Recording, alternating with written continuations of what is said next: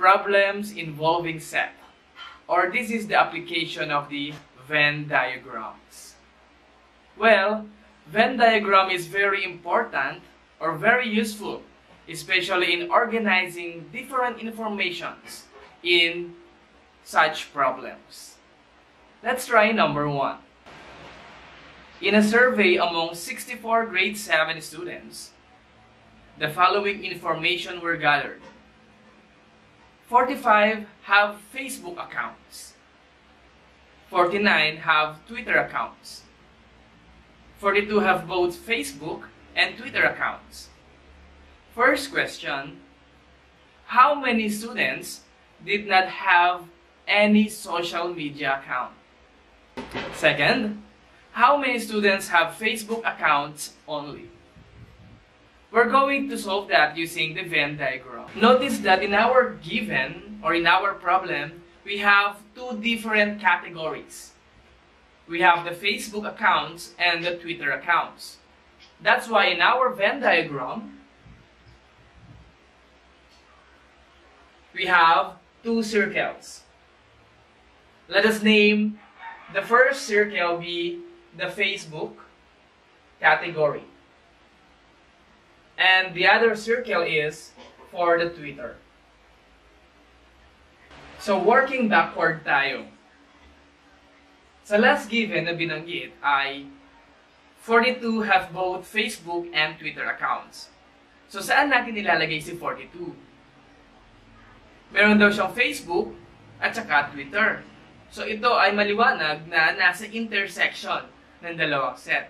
So isusulat natin si 42 sa intersection nilang dalawa.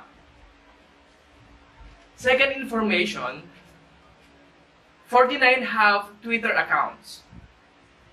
So sa Twitter, may 49 daw na students. So yung 49, ilales natin dun sa intersection.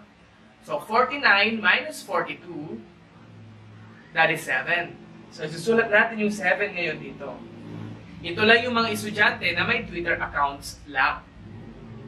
Next, meron tayong 45 have Facebook accounts. So 45 minus 42, that is 3. So 3 yung lalagay natin dito. 64 grade 7 students have surveyed. So dapat ang total natin sa ating diagram ay 64. So i-add na natin yung mga estudyante na nandito. So 3 plus 7, that is 10, plus 42, 52. So 64 minus 52, that is 12. So yung 12 natin ngayon ay nasa labas. Bakit nasa labas? Yan yung mga estudyante na wala silang Facebook account at wala din silang Twitter account. Proceed tayo ngayon sa questions. How many students did not have any social media accounts? So, maliwanag na yan yung nasa labas ng dalawang circle, which is 12. Next, how many students have Facebook accounts only? Facebook accounts only, 3. So, ganun yung pag-solve gamit ang Venn diagram. Kapag meron tayong two categories. Paano kapag meron na tayong 3 categories? In a survey of children who watched 3 different Walt Disney animated films, the following information was gathered. 39 children like Inside Out. 43 children like Zootopia. 56 children like Moana. 7 children like Inside Out and Zootopia. 10 children like Inside Out and Moana. 16 children like Zootopia and Moana. 4 children like Inside Out, Zootopia, and Moana. 6 children did not like any of the shows. Question number 1. How many students were surveyed? Number 2. how many like Inside Out only? Number 3, how many like Zootopia only? And number 4, how many like Moana only? So in that case, we have 3 categories. We have the Inside Out. Let's say our first circle is the Inside Out. This is our Venn diagram. Second will be the Zootopia. Zootopia. And third will be the Moana. Okay. Working backwards, we're going to start at the bottom. 6 children did not like any of the shows. So, ayaw niya sa kanilang tatlo. So, ilalagay natin siya sa labas ng mga circles. Ayan. Second, 4 children like Inside Out, Zootopia, and Moana. So, gusto niya silang tatlo. So, ilalagay natin siya dito sa intersection ng tatlo. So, 4 daw yan. Nakuha? Next, 16 children like Zootopia and Moana. So, gusto niya lang ng Zootopia, tsaka Moana. So, ito yon, Zootopia, tsaka Moana. Pero since meron tayong 4 dito, dun sa 16, ilalas natin si 4. So, ito ay ilalagay na lang natin ay 12. Kasi 12 plus 4, 16. Next, 10 children like Inside Out and Moana. Inside Out and Moana. 10 daw yun. So, 10, ilas natin dito sa intersection nila na 4. So, 10 minus 4, 6. Next, 7 children like Inside Out and Zootopia. Inside Out and Zootopia, 7 daw sila. Kaso may 4 na tayo dito, 3 na lang susulat natin. Next tayo, 56 children like Moana. 56 ang may gusto kay Moana. So sa 56 na yun, nilaless natin si 6. So 50 na lang. 50, susulat natin kay Moana. 56 daw. Ililess natin itong mga nandito sa intersections. Minus 6, minus 4, minus 12. So, 56 minus 6, 50, minus 4, 46, 46, minus 12, 34. So, sulat natin dito si 34. Next tayo kay Zootopia. 43 like Zootopia. Zootopia, 43. Ililess natin yung mga nasa intersection. Minus 3, minus 4, minus 12. Solve natin. 43 minus 3, 40, minus 4, 36, minus 12, 24. Sulat natin dito si 24. Next, 39 like Inside Out. So, 39. So, sa Inside Out, ilales natin, Inside Out, 39 minus 3, minus 4, minus 6. Yung mga nasa intersection. 39 minus 3, 36, minus 4, 32, minus 6, 26. So, sa 26, ilalagay natin siya dito kay Inside Out lang. First question natin, how many students were surveyed? So, ilan daw lahat ang na-survey? So, i-add na natin lahat ng number natin dito sa ating Venn diagram. So, kay Moana tayo, alam natin na kay Moana, ang na-survey lahat kay Moana is 56. 56, add natin si 24. So 56 plus 24 plus 3 plus 26. Then, yung nasa labas na 6. So, ilan lahat yan? 6, 12, 15, 19, 25. So, 5, carry 2.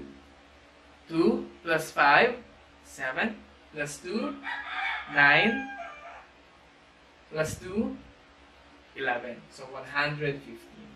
So, all in all, 115 lahat ang na-survey. Next, how many like inside out only? Inside out only, so there are 26. So 26 for inside out. How many like Zootopia only? So there are 24 for Zootopia only. And how many like Moana only? So there are 34. So ganyan, let's have your exercises in the application of Venn diagram.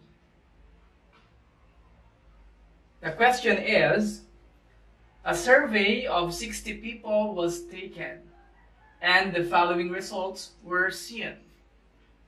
12 customers drank only tea and coffee. 6 customers drank only juice. 29 customers drank tea. 2 customers drank only tea and juice. 10 customers drank tea, coffee, and juice. 33 customers drank coffee. And 1 customer drank only juice and coffee.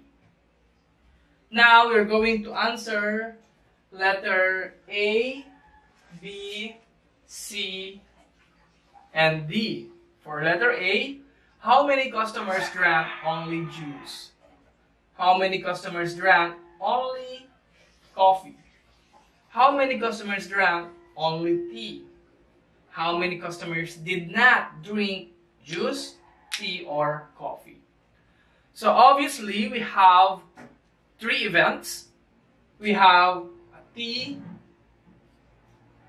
juice, and coffee. Tea, juice, and coffee. If you want to solve the problem, then you can pause the video. Then let's check your work after you are done answering. And now let's check your work. Let's go back in our given. 60 people.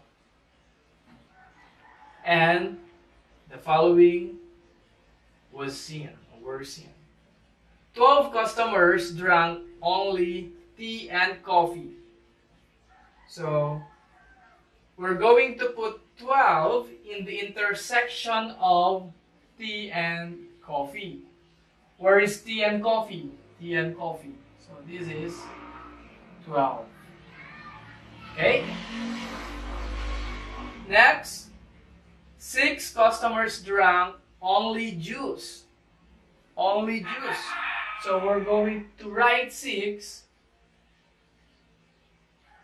on the part of juice only. So we are done here and in this given. 29 customers drank tea. So we will go back in this given because we don't have enough given in our Venn diagram. Number 4th given, 2 customers drank only tea and juice. Intersection of tea and juice. Tea and juice, there are 2. So we will write 2 here. Next, 10 customers drank tea, coffee, and juice. Intersection of the 3 events. So there are 10. Tea, coffee, and juice. 10 here. We're done. 33 customers drank coffee. So since we don't have given, or we don't have yet the intersection of juice and coffee, let us go back in that given later. One customer drank only juice and coffee. Juice and coffee, so 1. Okay. So since we have enough given for our intersections, let's go back to the 2 other given. 33 customers drank coffee. So the total for coffee is 33. So we need to less the intersection. 12 plus 10, 22 plus 1, so 23.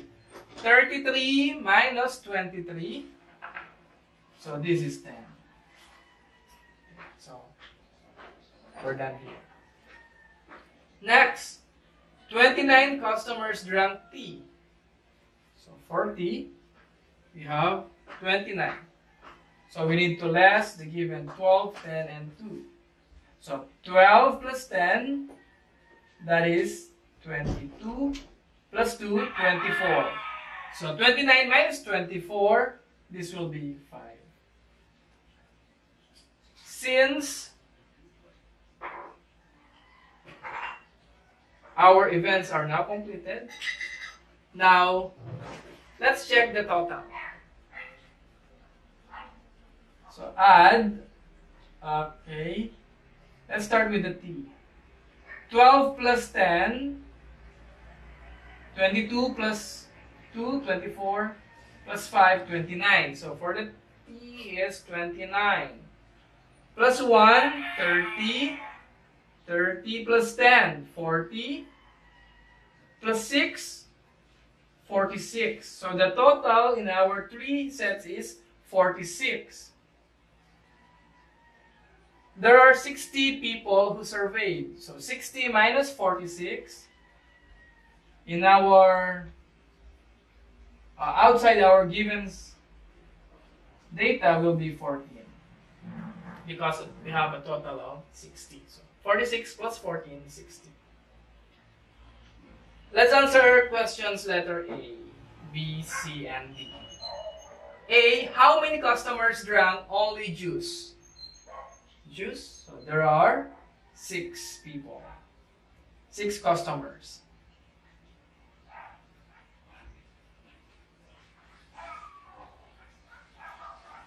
Letter B, how many customers drank only coffee? Coffee, so 10.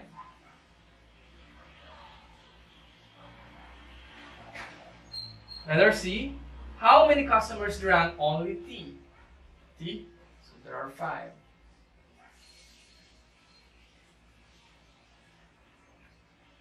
And last, how many customers did not drink juice, tea, or coffee?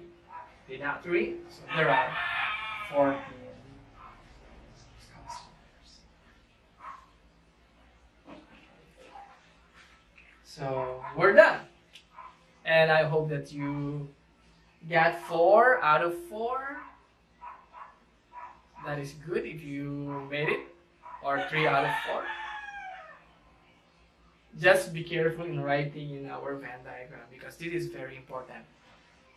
If you have a mistake here, then of course all the remaining questions will be wrong also.